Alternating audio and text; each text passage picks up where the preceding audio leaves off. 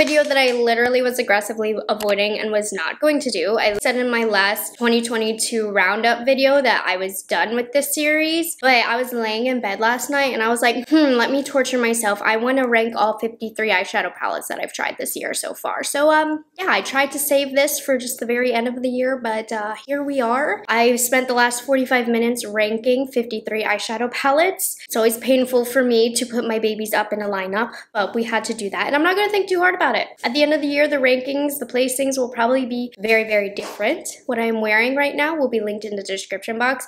This is a tutorial I filmed this morning for my YouTube membership Beauty Buffs, so that will be up very soon if you're a member of my YouTube membership. Let's get into it. Just so you have an idea when it comes to my palette rankings, I take into all factors: price point, quality, if I like the color story or not, maybe I was disappointed by a palette, had higher expectations. All of that are factors in my rankings. It's a very personal ranking. This is, you know, my rankings. So a palette could be very good quality, but if I don't like the color story, I'm not ranking it very high. So keep that in mind.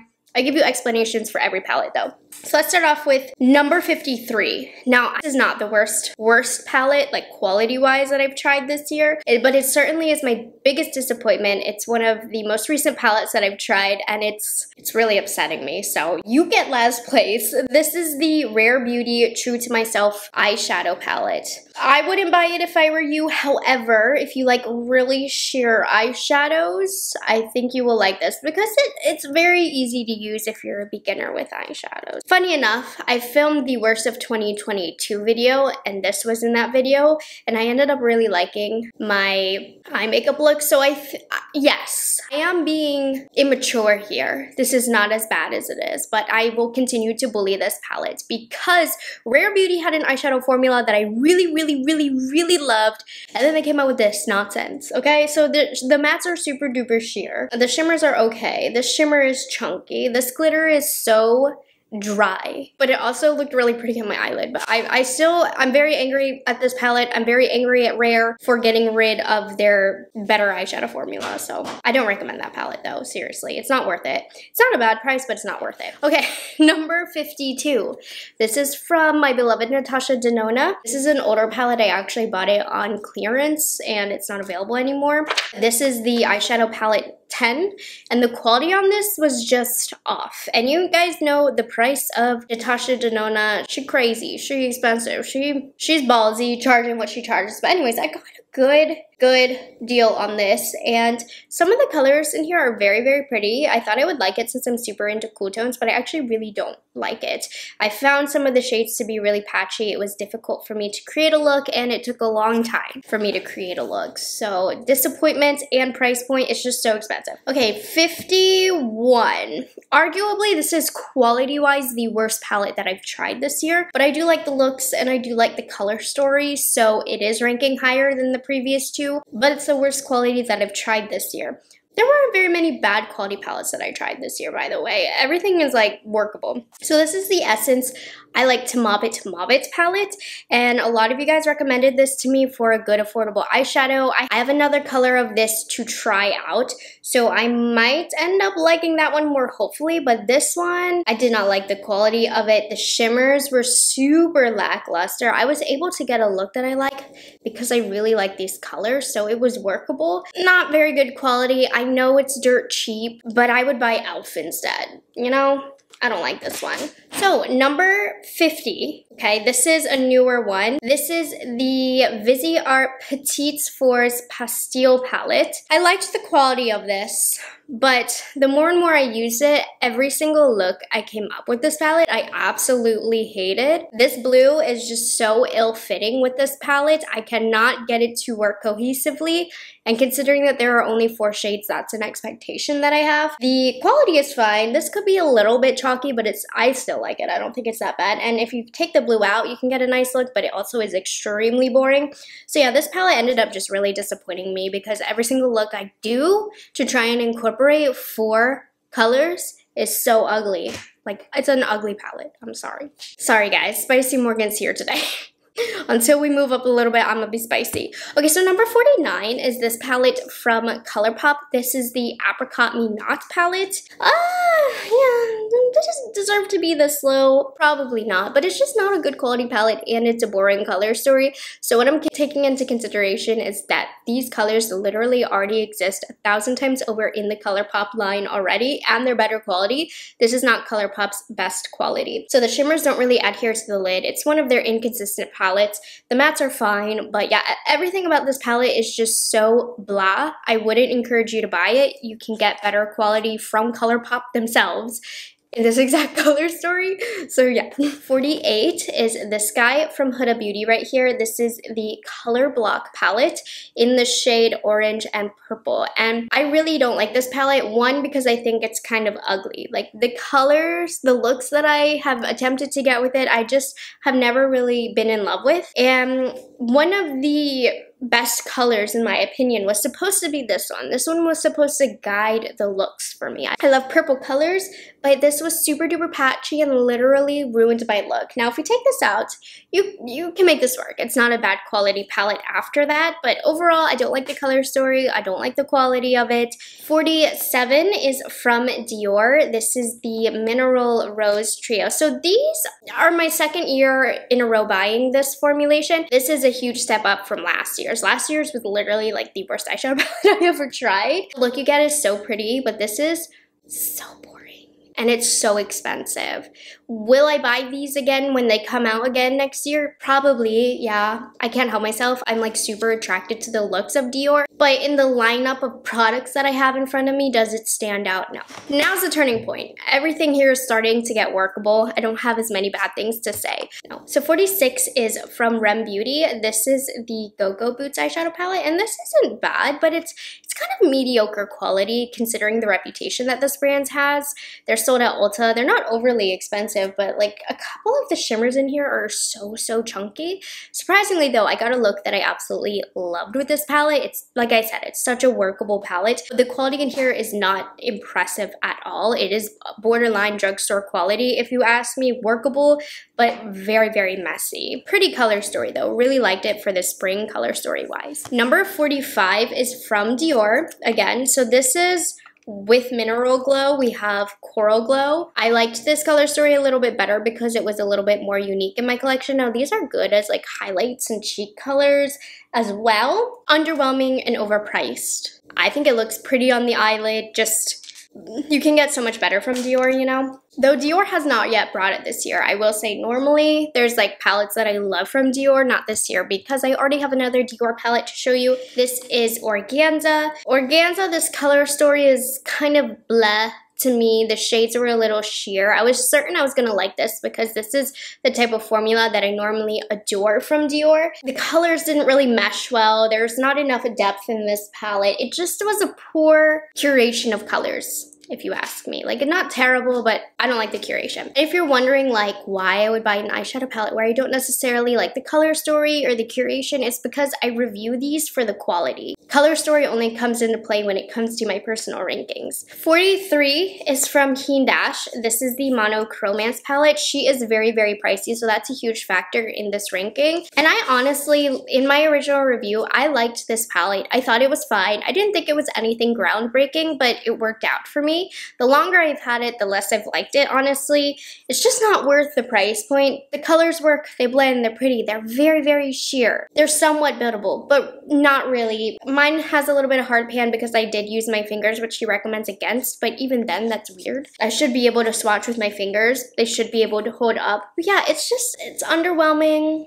Haven't really loved the looks that I've created with this. It's not a very good pastel palette, if you ask me. 42. This is the Artist Couture Supreme Mauves palette. I was so excited for this because I love the palettes that Artist Couture has available. This one, all of a sudden, I feel like the quality just went down. So I love the color story of this, so I'm certainly able to get very beautiful looks, but the shimmers in here are a hot mess. I mean, if you look at the palette itself, just look how horribly messy and chunky that is. The shimmers don't really adhere. Everything is wrong with the shimmers here. The mattes are very nice. They are a high quality quality matte formula. Why did the quality change from what we had before? 41. I don't really have much to say about this palette. It is a fine palette from ColourPop. This is the Secret Admirer palette. It came out during the Valentine's Day kind of time frame. It's very, very pretty, and I thought the quality on this was really nice. It's a bit too hot pink for me. I do like hot pink shadows, but the color story here wasn't doing it for me. I don't have anything negative to say. Things are gonna start turning around here. I liked it. I just didn't love the color story. 40, I have another Dior palette. This is Popeline. Now this one I really like the color story of. It's really soft, but honestly I was expecting a little bit more from it. So in the pan, I think that this palette is stunning.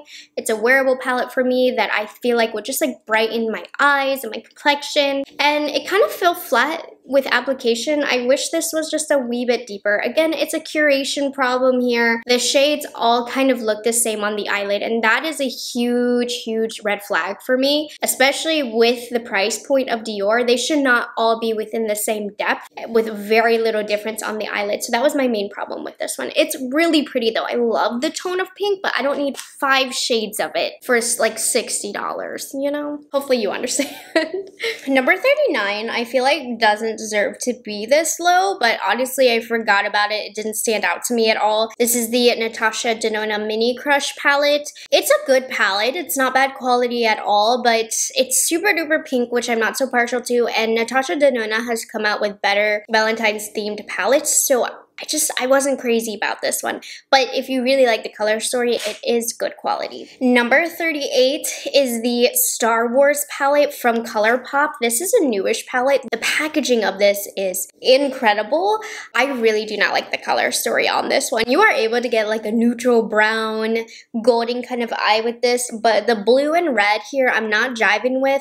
It's a little bit too truly primary colors here. I just think the color story is kind of ugly. But the quality on this is good from ColourPop, in case you're wondering if you're a Star Wars fan. I'm also not that much of a Star Wars fan either, so not as partial. 37 is from Urban Decay. This is the Wild Greens palette, and it was a missed opportunity from Urban Decay. If you ask me, they could have done some really cool things with this palette, but they added zero depth, which is so unlike Urban Decay. I feel like Urban Decay takes risks, but everything about this palette was safe. But here's the thing, I like it because I'm super boring. I wear neutral shades, so I love the looks that I've created with this palette. The color story is nice, the quality is nice. It wasn't quite an amazing palette. Like, there are a lot of things that I would edit before I would have released this. 36 is from Tom Ford. This is the Eye Color Quad Cream in Rose Topaz.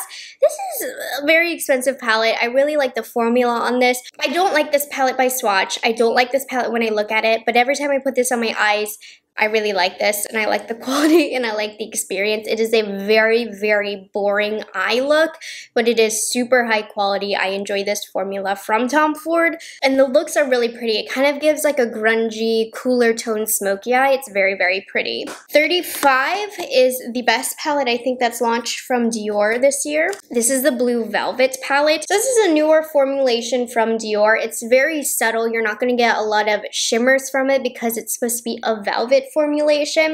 The look was really pretty. It wasn't wham bam pow. I don't wear blues like that, so I haven't worn this a lot. The shade in the middle is a little bit odd, but I like this. Like, it's a fine palette, but you know, for luxury price points, I want to be wowed, and I wasn't wowed by this, but it was fine. 34 is from Viseart. This is the Petit Fours Peche palette, and this is just an extremely boring quad to me. The quality on this is really, really great, but I'm not tempted to reach for this at all. After my review, I haven't really reached for it at all either. There are a lot better color stories from this launch right here, and I just feel like I've seen these shades 1,000 times over from makeup brands in general and Viseart in general as well. So quality is good, just not inclined to reach for this. 33 is from ColourPop.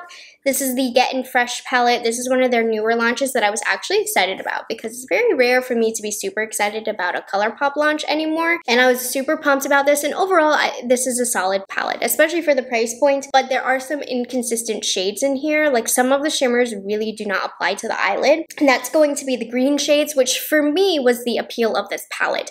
Hence my disappointment. It is not a bad palette, but but the shades that I was most excited about weren't that good. And the rest of the shades are repeats. You know, that Apricot Me Not palette I talked about earlier that I said you could repeat, they're in here and they're fine quality, but the pops of this palette, the reason that this palette stands out, aren't that good. So yeah.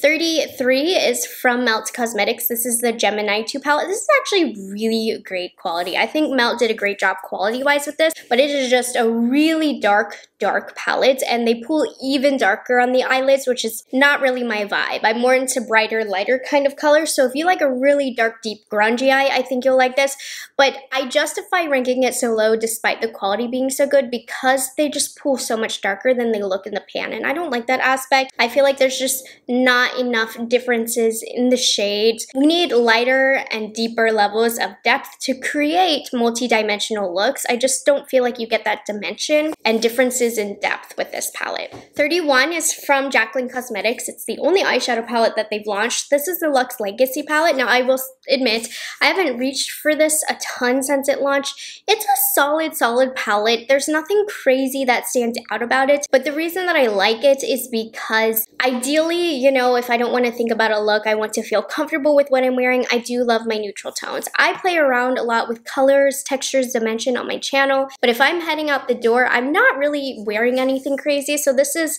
like a nice palette. Nothing that stands out, but I like the color story. I like the color options in here. Nothing special though. Number 30 is from Nomad Cosmetics. This is the Snow Lodge palette. I love the color story in this one. It's a little outside of my comfort zone, but they also have colors that are within my comfort zone. My deal with Nomad Cosmetics, everything from the concept to the curation are done so beautifully, but normally in the palettes, there's one or two shades that I'm not quite so in love with. Sometimes I find their mattes a little harder to work with or they'll blend away easily.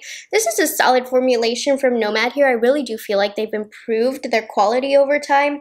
A couple of the shimmers here I'm like about, but generally speaking, I've enjoyed my time with this palette, and what's also pushing it forward is I just really love this color story. I find it to be really unique. It was a winter launch, and I think it's so pretty. I think Nomad Cosmetics is a really great brand to support because the vision, all of it is right here.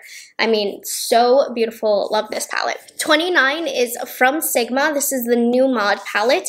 And again, Sigma is mostly a miss for me when it comes to eyeshadow palettes. I haven't been in love with their eyeshadows except until recently, and this was a decent formula from them. And what pushes this forward for me is because I love the mauve tones in here and the warm reddish tones. I think it is a gorgeous palette. You have more neutrals up top. You have more of the brighter red berry shades here towards the bottom. The quality was definitely solid. My advice with Sigma is never ever pay full price for their products. They are not worth the price tag, but Sigma has really great sales all the time. So if you can get this for 30% off, then it is worth it. 27 is from Sydney Grace. This is the Be Mine palette that they came out with. And I mean, Sydney Grace is one of the best quality eyeshadows that you will ever experience. So they are an indie brand. If you've never heard of Sydney Grace, highly recommend you look into them. Like, it's a pretty palette, but I'm utterly bored by this color story. I used it a couple times. Love the looks that I got. They were so pretty, but they were all quite understated. But you're getting really great quality eyeshadows.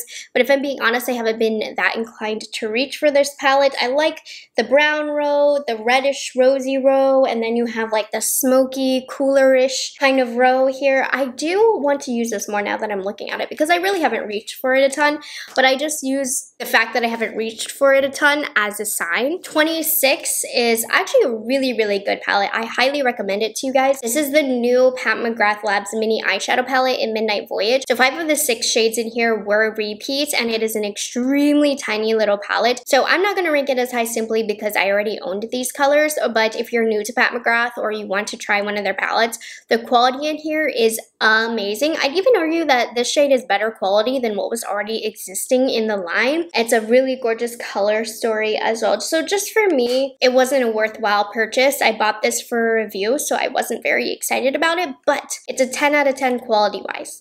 So make of that what you will. I just realized I was completely off count, so go by the number on the screen. Let's go on to number 26. This is from NARS. All of these palettes officially from here on out, really great launches. So this is the NARS Summer Unrated palette. So good. very boring. NARS has come out with this palette a billion times over again, but dang if I don't love my makeup every time I wear this. I love the experience every time I wear this. The quality is really great. It is a very, very, very nice palette. Nothing about this is unique. Nothing. But it is just such good quality that I love it. So this is a really, really nice one. Just very dupable. Very. Number 25 is from Huda Beauty. This is the Color Block palette in the shade Blue and Green. So the purple orange version of this I strongly disliked. I much prefer this one. I think the color story here is a little bit more cohesive. I like the looks that I create. The cake liners in here are very, very good quality. Everything about this palette is really great. It's definitely out of my comfort zone. It's not a palette that I'm going to wear a ton, which is why this is not in like the top 10 or anything, but I've had a lot of fun with this. I actually want to use it some more because I haven't used it a lot. Naturally, you can see I'm not going to wear colors like this very often, but quality in this is really great. It is a fun play on the color block idea, and I do like the colors of this. 24 is from Pat McGrath. This is the Mothership Belle of the Ball. This is the second collection from the Bridgerton launch, and I like this palette. I mean, I don't have anything bad to say about it. I think the quality is really great. It's just nothing special color story-wise, except for this shade. The shade right here is, it carries this palette if you ask me, but if you're a Pat McGrath fan, you know that we have these colors from Pat McGrath over and over again. These two shades, this shade right here, like, come on. These three shades, of course, are very, very beautiful, but yeah, this just wasn't a special one from Pat McGrath. It's a nice palette, but it doesn't stand out in the line at all. 23 is from Adept Cosmetics. This is the Heather Austin collaboration.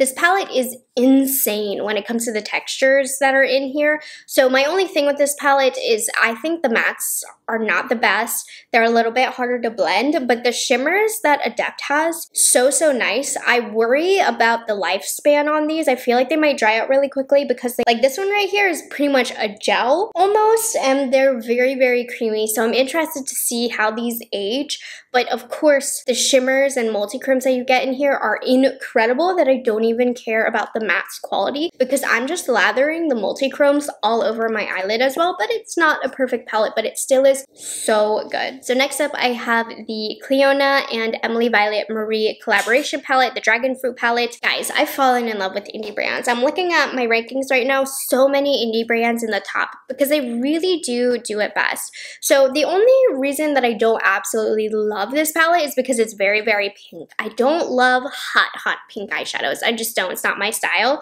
I wish this was a little less pink, but nothing like Cleona quality to just carry this palette. Oh my goodness.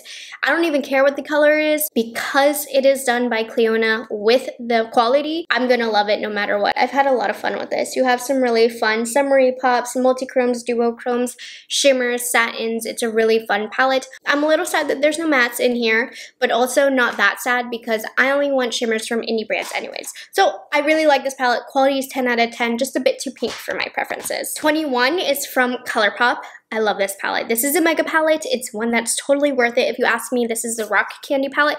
Now, this is ranking pretty high because I am obsessed with the color story on this one right here. I love cool tone neutrals, and I feel like this perfectly fits the bill. I think it's really great quality from ColourPop as well. So if you like the kind of tones that I do, I think you will really love this one. This is one of my favorite color stories for sure. It's not quite as cool as Stone Cold Fox, which is one of my favorite palettes from ColourPop. It has more of like the mauve-y turn to it, which I think is really, really nice. So I really like this one. So pretty.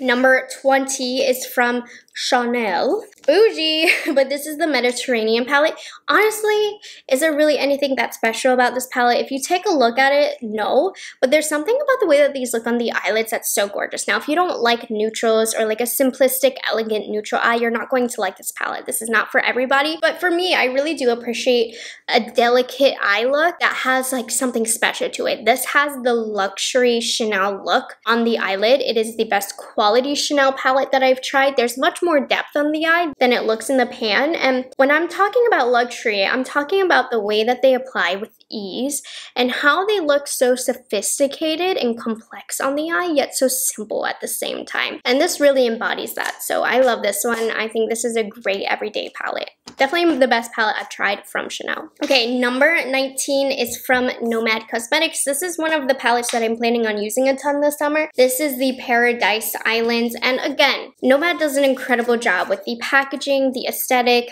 the color story. This one is so awesome. I think there's like one shade in here that I didn't like. The rest so far have been really fantastic. Every single look that I've created with this, I've had so much fun with. I've been really obsessed with. The price on this is very good as well. Just a solid palette if you're into this kind of color story. Forced me to step outside of my comfort zone, but still, like, I love the looks that I create with it. Number 18 is another one from Pat McGrath. This is from the First Bridgerton palette. This is the Diamond of the First Water. Nothing super special here. Again, a lot of pinks, which we've seen a lot from Pat McGrath, but just a dang good solid palette, okay? I can't lie. I love this blue shade here. I mean, I like the looks that I create better with this than the second Bridgerton palette that I showed you prior. It's a little bit more up my alley because it's a touch more mauve, but the quality in here is so good. It's normal Pat McGrath quality, but it's not anything too special.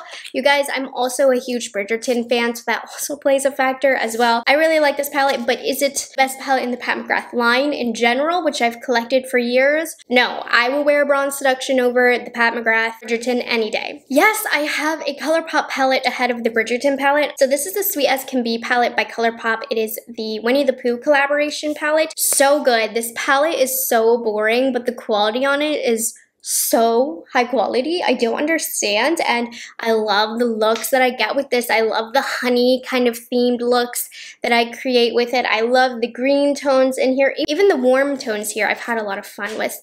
This is like a neutral palette, but a little bit different than what I'm used to, so I've had a good time with this. The quality is great and the price point fantastic. If you can get your hands on it, highly recommend it. 16 is from Wayne Goss. This is one of the newest palettes that I've tried. This is the Smoky Quartz palette. This is the palette to create that very simple 90s smoky eye. I've talked about this recently, so I'm not going to talk about it too much, but the quality of this reminds me of really great Tom Ford quality because of how easy it is to use. I do think it's a bit pricey, but these shadows literally do the work themselves, and it's a really great answer if you've been wondering how to get a simple 90s smoky eye with ease, kind of a look that Kim Kardashian's been rocking a lot lately. It's with this palette.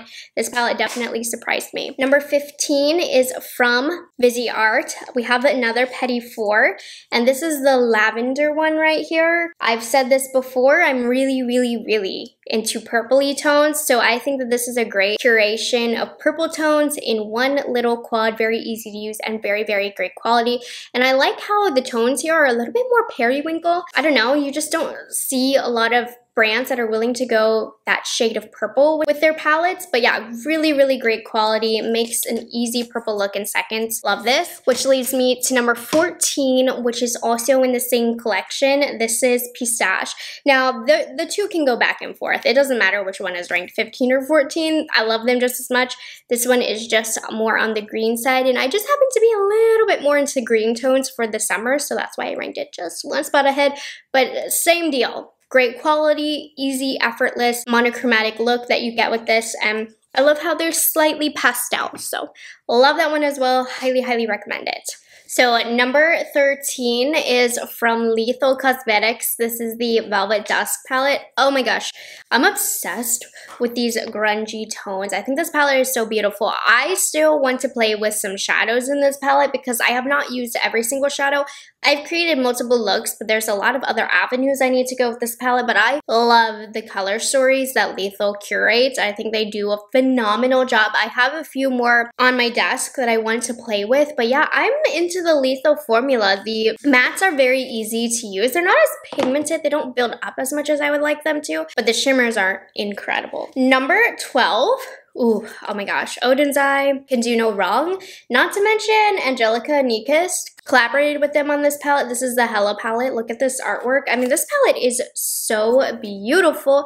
I love it even more now that I've decided that green is my color for summer. So I'm even bumping it up from where I thought it would be when I originally reviewed this. But Odin's Eye does no wrong. They are incredible. And of course, Angie's genius mind curated this palette. It is so fun. I'm of course more partial to the top half here. And then I don't really use the bottom half too much, but there's some really interesting textures and colors in here. And this is just all around a really beautiful palette. Anything that you get from Odin's Eye is going to be incredible when it comes to eyeshadow palettes. So yeah, you need to try Odin's Eye if you haven't already. Number 11 is from M Cosmetics. This is the Divine Skies eyeshadow palette in the shade Da Vinci. I don't know, just a really solid formula. I had never tried M Cosmetics eyeshadows until this year, and I've been blown away. Just a really great, solid, easy to use formula. And I'm a neutral girl at heart, and I just think they did a really great job with their neutral palettes from this collection itself, which is why number 10 is also the Rodin palette. And again, I could kind of interchange these two. It doesn't really matter. One is really not better than the other. This one is a little bit lighter. Honestly, I think I prefer the darker one, Da Vinci, but this one is still really nice as well. Just solid formula. I don't know. I can't say anything bad about these palettes. I've reached for them a lot. I like how compact they are. They're gorgeous on the eyes. Number 9 is from Kaleidos. I can't remember the name of this because it doesn't have the name on it, which very much annoys me, but it's this one right here. Oh my gosh, I cannot even begin to explain to you the quality of this palette. I'm telling you, indie brands are doing it best. Oh my gosh, we're at the final 10 already. That's incredible. This is one of the best silvers that I've ever used. It's one of those shades where it will hold the pigment all the way down your arm. It's so creamy. If you like these really gray, cool tone smoky eyes, this is one of the best quality ones I've ever tried of this color story. Number 8 is also from Kaleidos. I'm kind of keeping them around the same place because they're equally as good, equally as nice quality. I just like this color story a wee bit more. This is Cold Brew. Again, you have this amazing shimmer. The mattes are so buttery. They blend really beautiful. They're very pigmented. They just, they look so smooth on the eye. I don't know. I don't have anything bad to say about it. Okay, I love it. I love it. I love this one. Really great. Neutral lovers, you will love this. 7 is from ColourPop. This has been my palette for the summer. I've talked about it multiple times, so I'm gonna go through this pretty quickly. In the Limelight palette, if you're looking to step outside your comfort zone, play with greens this summer, I definitely recommend it. It's been surprisingly wearable for me. I felt surprisingly comfortable rocking this just for like a wash of color. I'll pick a shade, maybe use one of the greens in the crease, or if I'm feeling more neutral, I'll use the brown in the crease. All of these shades go together so well. It's a really great quality palette from ColourPop. My favorite one that's launched this year so far. Definitely, easily, without even having to think about it. Number 6 is from Natasha Denona. Did not think that this was gonna rank so high, but honestly, I used it a ton and it continued to re-inspire me. So this is the pastel palette. Didn't think I was gonna love it, but turns out this is a really great, solid pastel formula. You can tell how high quality it is. It took a bit for me to understand the good quality of this, but yeah, it's really good quality. Just with how the shades hold their color, how they blend together, how they don't overblend. It's a high quality palette. And I didn't think I was gonna like it, but turns out I am so into pastels because of this. Even when I wasn't using this palette, I was thinking about this palette and what looks I would create if I were using the Natasha palette. Like, I don't know, it's crazy. I had an obsession with this spring and couldn't put it down, so I had to rank it nice and high. Number 5 is from Tom Ford. This is one of the most justified prices that Tom Ford has ever come out with, because normally like 90% of the time I complain, but this is the Metal Lust Quad, and of course it's near impossible to get a hold of, but this is one of the best just neutral everyday colors. This is a new formula from Tom Ford, and I need him to continue to come out with these shades because they are just so stinking good. Mattes literally blend themselves. This is like a dream come true. For me, this is an everyday palette. Like, this is what I want from an everyday palette. Number 4 is from Odin's Eye. This is the Solmain 2 palette. This is their most recent collection that came out. It sold out so quickly. It is quite the colorful palette, but I've had a lot of fun with it. I've been really inspired by this palette, and inspiration is a huge, huge factor when it comes to how I feel about palettes. So the price point is right. The packaging is incredible. The color story is incredible. The quality is incredible. I don't know how Odin's Eye does does it. And of course, I'm playing with these top, well, in this case, the bottom 2 rows so much, and I'm so impressed every time I use this. So if you want to add some color to your collection, this is a great route to go. Number 3, this is probably one of the most popular palettes of the year so far. This is the Patrick Ta Major Dimension 2 Rose palette. It is such a good palette. Now, I'm tired of the rose colors. I'm tired of the pink colors, but I couldn't not rank this so high because it is such a well done palette. And that just goes to show, even if the colors are repetitive, if a brand does a good job with it, it doesn't matter. The quality in here is incredible. The mattes are super nice. I love the dimension in the shimmer shades. Don't really use the cream shades as much. I don't really care about that, but I love every single look that I come up with when it comes to this palette. Now, you have to like rose tones. You're only gonna get rose looks with this palette, so if you don't like rose looks, don't buy this. But if you do like rose looks, and I know a lot of people do, this is one of the best rose tone palettes on the market, just as long as you like dimension and glitter on the lid. If you don't like dimension and glitter, you probably won't get your money's worth from that. Number 2 is from Charlotte Tilbury. This is the Pillow Talk Dreams palette, a little quad that holds so much weight for me. I don't know, I love this color story.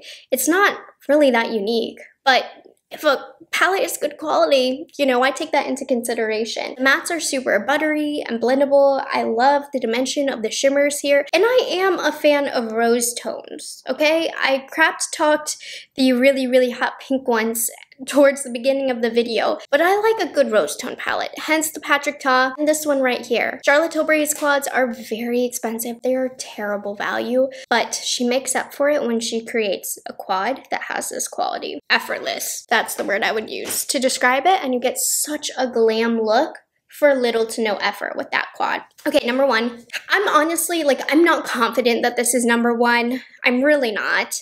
I just think for the moment it's number 1 because it's like a new shiny object. So I'm gonna put it at number 1. We'll see how it ranks at the end of the year, but yeah, I've been obsessed with the ABH Novo palette.